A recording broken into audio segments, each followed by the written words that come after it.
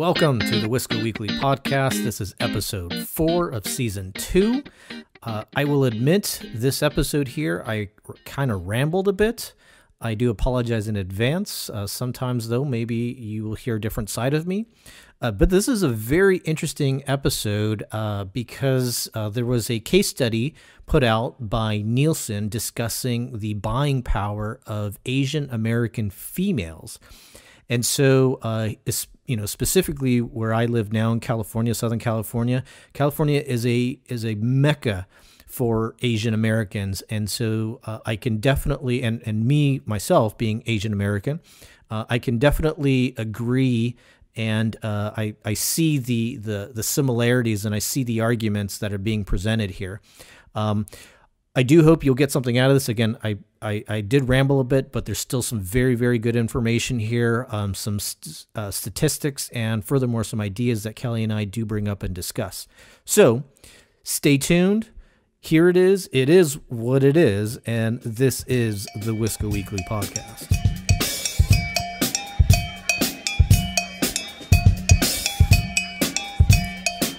Brown chicken, brown cow. That's Kelly Cruz, co-host. I'm Dennis Wisco, your host of the Wisco Weekly podcast. Welcome to episode 4. On this episode, we're going to be talking about Asian American females and their buying power in the United States. This is a case study that was put together by Nielsen, and there were about over 200,000 respondents of this case study. They were all Asian American and female, and even more so, which could put a little bit of a slant to it. I believe they were all English speaking as well. Now, just a quick note, Kelly, I got a package in the mail. This was probably about probably a couple months ago now. It was kind of a very enticing package. It almost looked like a combination of a Christmas card mixed with like a FedEx package. And again, it was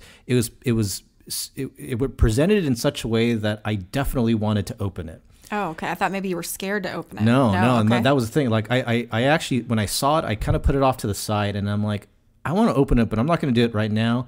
And I sat on it for a couple of days, and I'm like, okay, let me open it. Building the excitement? Well, it's just one of those things because I was like, no, I know, this is. Did you know who it was from? It was from Nielsen. Oh, it was from Nielsen, and so I was looking at it, and I'm like, I don't want to open it because I was like, this is probably something that's just spam. It's like one of those AAA selling me life insurance. I'm like, okay, but it was just presented very nicely. Okay. So I ended up opening it, and it was fairly personalized, and essentially they were asking me to participate in this study where I would hold some type of device in my pocket. And this device then tracks like these frequencies, I believe, of radio, of television, but then specifically too of streaming, anything you would stream. And I bring this up only because whatever Nielsen is doing, they're on top of their game. So to go back to this study here, I do believe that this study that they put together has some validity to it. Before we get to that, though, we have a new segment here on the show. This is Lionel's Kitchen. You probably heard me talk about Lionel Killens in season 1, but we have a segment called Lionel's Kitchen where he's going to talk to us about some food. And so we have Lionel here that's going to be joining us. So first off, Lionel, can you hear me? Yeah, I can hear you. Hey, what's going on, man? Nothing much. Thanks for having me on the Wisco Weekly. Of course, dude. Hey, so you're working with you've been working with Asian food for some time now. You're half black, half Filipino yourself, but specifically, you're working with a lot of fishes and poke. I don't know, is poke a genre of food? Poke, sure, you can call it a genre of food, but it's more of and from what I know of it, it's something that started in Hawaii, but it originated from the influences that they had from Japan, China, wherever. It's just it's raw fish that's cubed up, and then you kind of mix it in with some some sauces, and so it's something fresh that you could eat. It's very light, and it's very available because Hawaii has the ocean where they just get fish. So they just cut it off. Hawaii has an ocean. Okay, thanks. Is that what I said?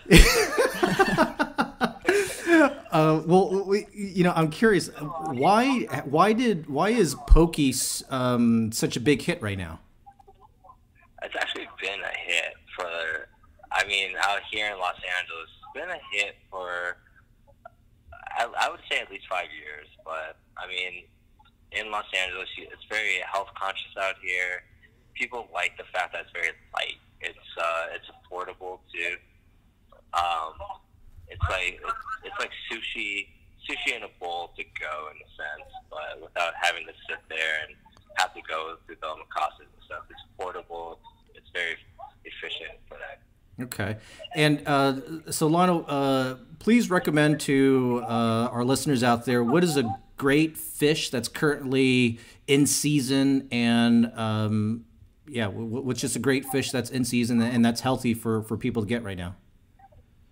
A lot of what's quite available is ahi tuna. Ahi tuna it's always going to be, especially out here in the Pacific Ocean and stuff, ahi tuna. Salmon from Canada is also readily available.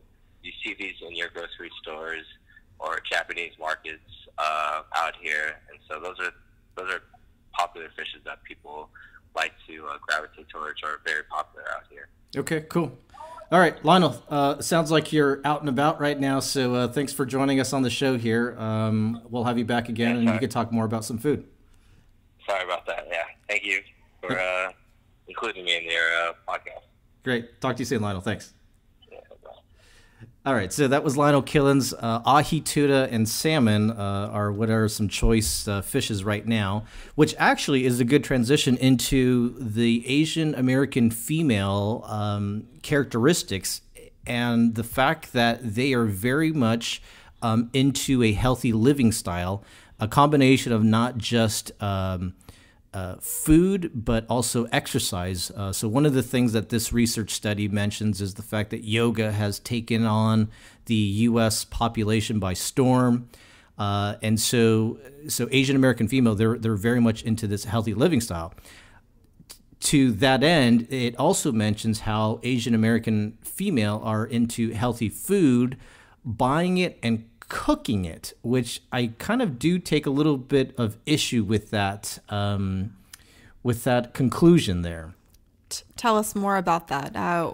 Have you been taking research of how many Asian American females actually like to cook at home? There's no device I'm putting in any woman's pocket. Thank goodness for that. Yeah. We could all be a little scared. But there's definitely a good number of Asian American females that I know that do not cook. And now I guess you may have to break it down into age groups. I would say definitely between 25 to 35. Maybe you can get into like 25 to 45. Not a whole lot of Asian American female will cook. They're certainly into healthy living, but definitely not cooking. So you're just saying they're more likely to either have someone else cook it, get takeout, or buy something that's ready-made. That's right. And if anything, this whole like poke thing, that's like a huge craze right now. Again, like the whole, it's if it's not vegetarian / vegan, then it's pescatarian. But certainly there's, you're not going to find any more, a whole lot of meat eaters there anymore because it's just not part of the, of a good diet. So I think what's interesting then is that when you start looking at the Asian American female culture, you start to see how it is affecting the U.S. culture, and specifically, as I'm looking at the study here, it shows how there's more non-Hispanic white households that purchase Asian-inspired foods more than Asian Americans themselves. So this actually starts to tell a story then of how much influence Asian American and specifically females have in our buying economy. I think one of the things that as we look at that's characteristic, and I can certainly vouch for this, is the fact that it says that let's see, where is it here? Asian American women are savvy shoppers and brand loyal. 76% agree that if a product is made by a brand they trust, they'll buy it, even if it is slightly more expensive. However, 76% also agree their number one goal when shopping is to save as much money as possible.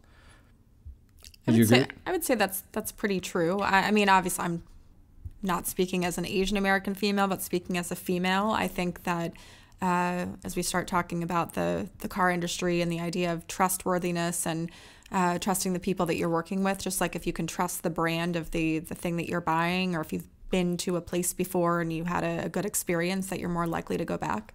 Yeah, it's. I think this is a statement that's actually very much spot on, because certainly Asian American females are very price conscious.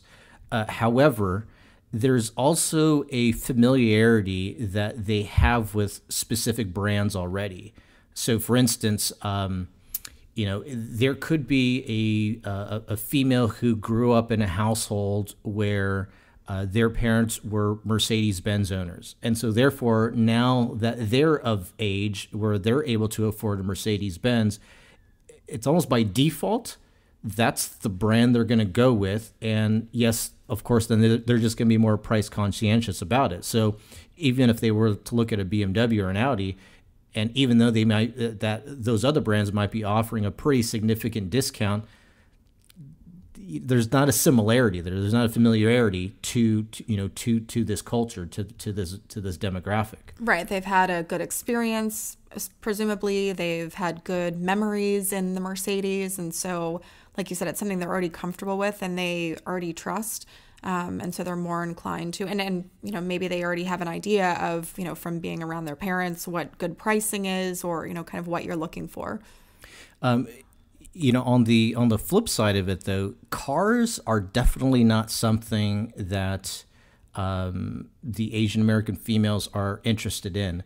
And it's affirmed in this study here where, for them, for Asian American females, again, a healthy living, be it with food or exercise, and then travel.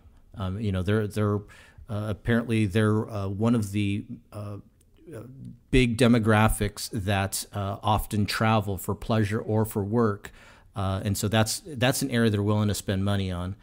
They're highly educated. I think another thing that I saw over here is that they are also into politics, which is again kind of interesting.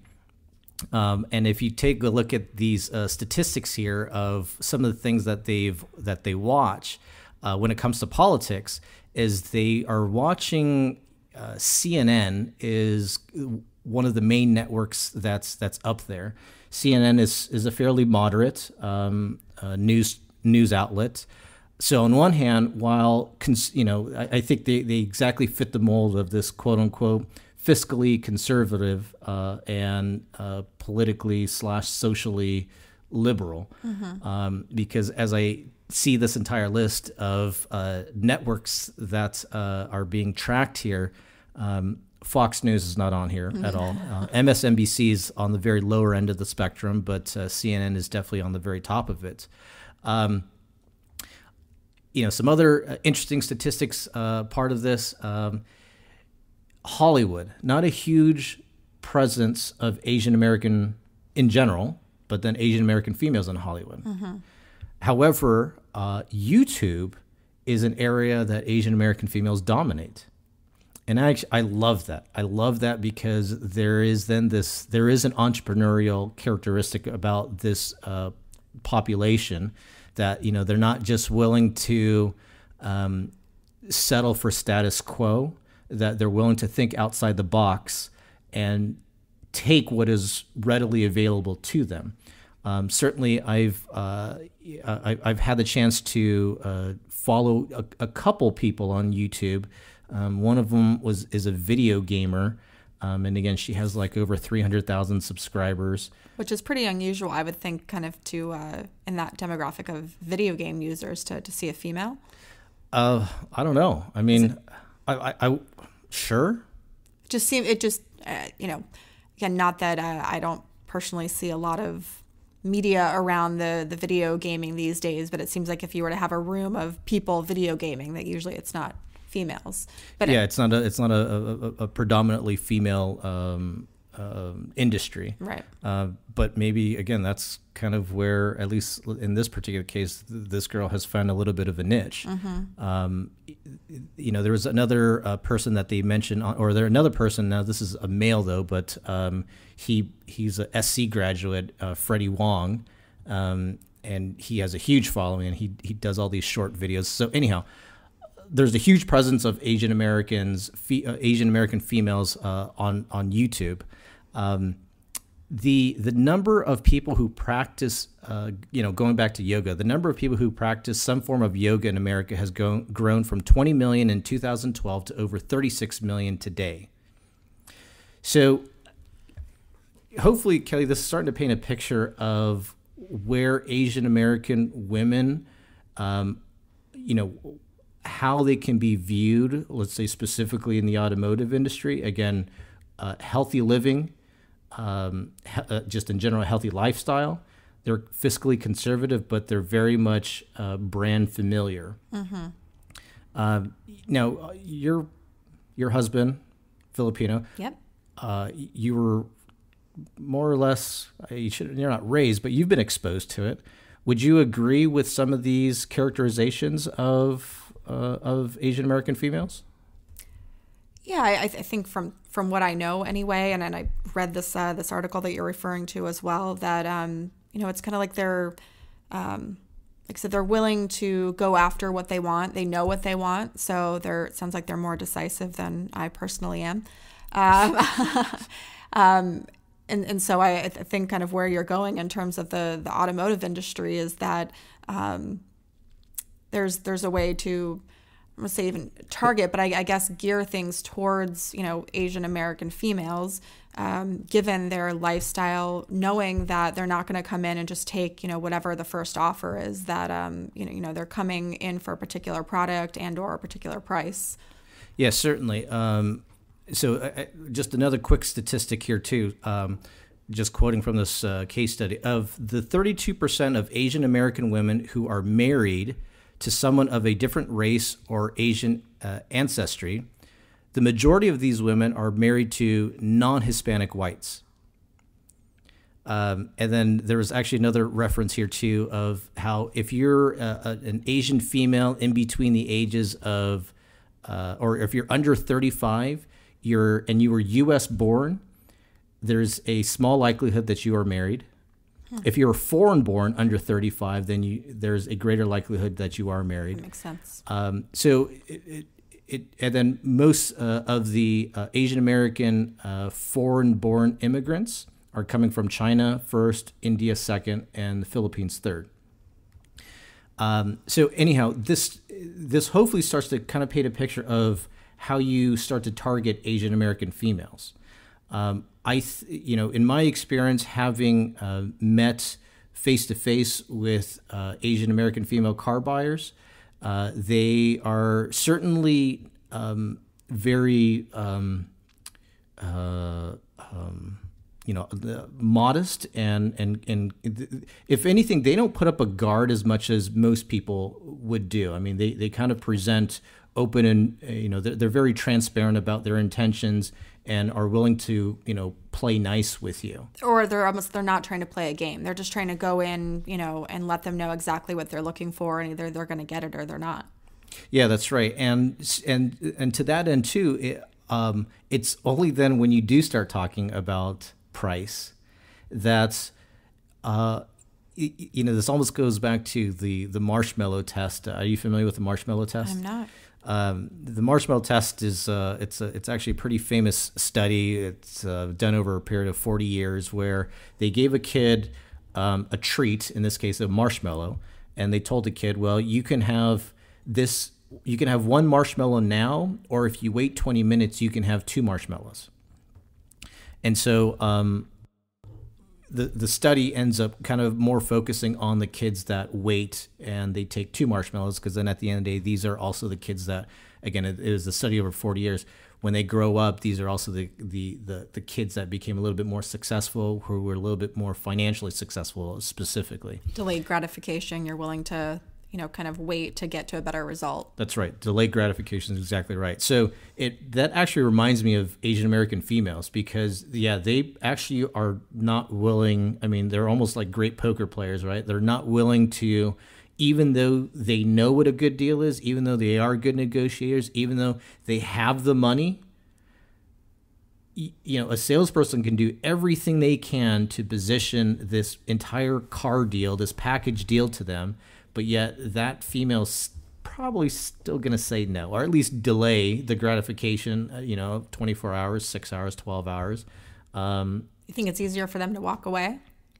Yeah. I mean, and again, it's almost like they're not even deceptive about it. They're like, there's no like ill intentions on their end. It's just, it's almost like how. It's funny. It's almost like it's, I don't want to say unintentional, but it is intentional. Like, do you think the goal is to say, like, I'm going to walk away because I'm going to come back when you're willing to give me the right price, but yet they're not trying to do it to play a game necessarily. They're just not going to buy the car if it's not the right. Yeah, and actually, I would even say that a lot of them, and I guess first off, there is a small minority of women that will come in themselves to buy the car, right? Which, again, when you look at some of these statistics, knowing the fact that a lot of these U.S.-born Asian American females under the age of 35 are not married, there is a small percentage of them that do come in by themselves. And then when they do come in by themselves, they're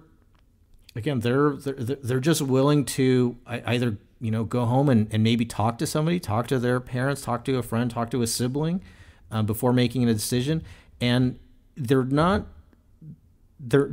willing to, or they don't want to renegotiate, right?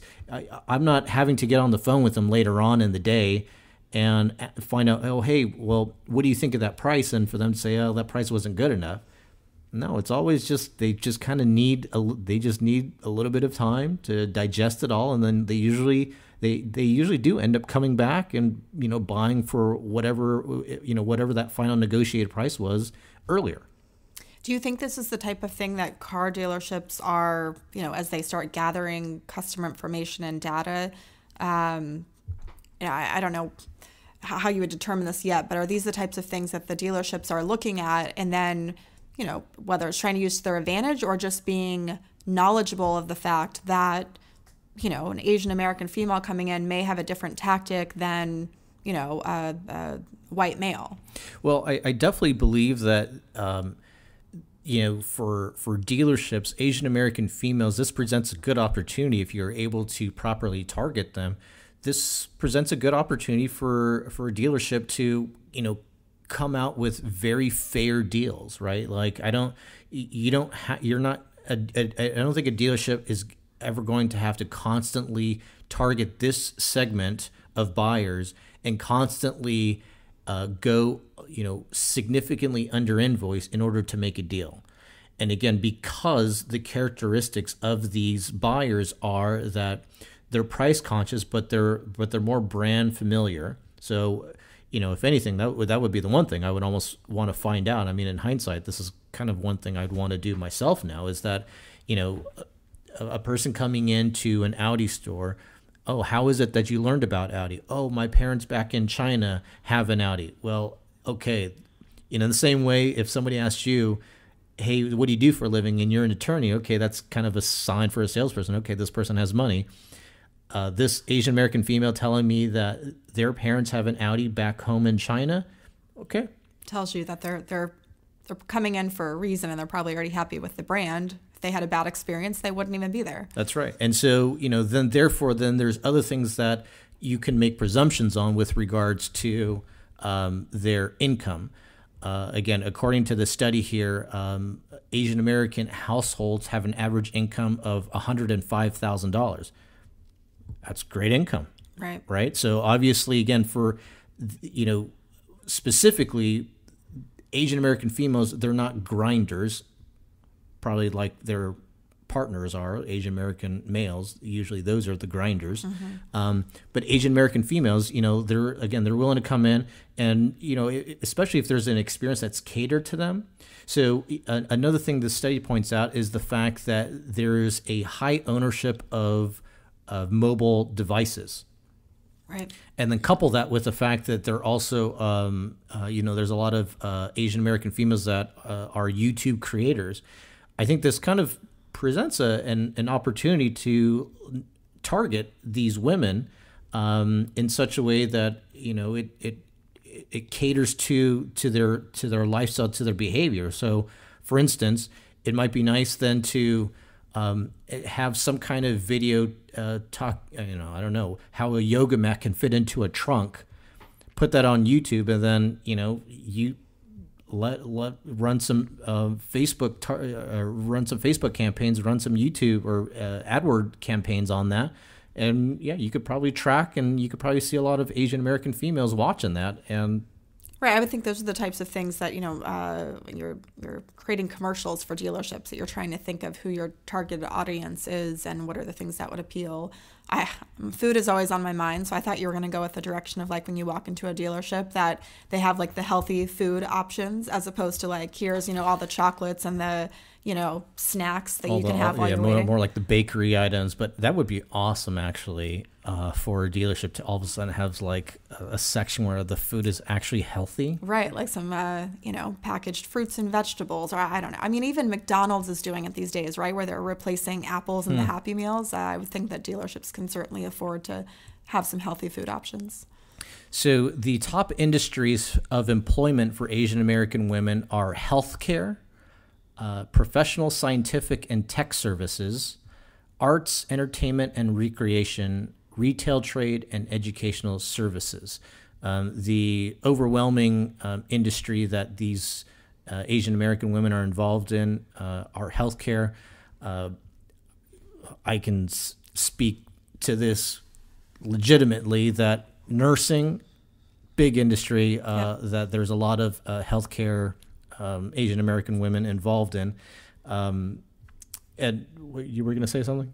No, I agree. So I think that actually presents an opportunity. I know that there's lots of dealerships that like to partner with hospitals, but sometimes those partnerships are also very shallow in a sense of it's, shallow might not be the right word, but it's like surface level. It's very surface level, right? It's like, okay, let's just have our names paired together. Donate some money here and there, and then hopefully that's good enough for a relationship and attraction to be developed. But I'll tell you what, you partner with a hospital and you're able to do something that targets the nurses. Maybe money to be made something there. Else, no? Yeah, something else there. Let's see. What are some other interesting statistics here? So if you live in California, New York, or Texas, 75% of all Asian American females reside in those three states. The median age or the mean age of all Asian American females is 36 years old. Again, 55% of them are married. 59% are foreign born and 41% are U.S. born. 78% speak English well. Average household income $105,000. Average household size is 2.92. These are households that do have money. I'm sorry, not money. They have families. So certainly then the cars that you want to be able to target with them, sedans, SUVs.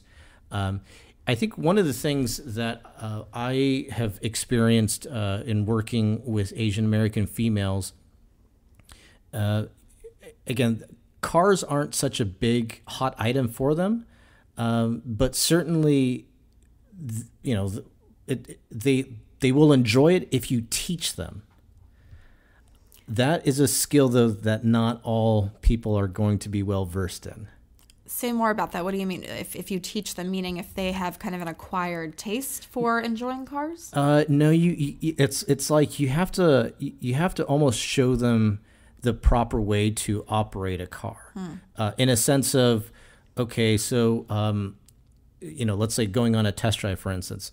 Look, when you're coming on to, this is actually going to sound pretty. I'm going to stereotype these Asian American females, and I didn't even mean to do this, but getting onto a highway.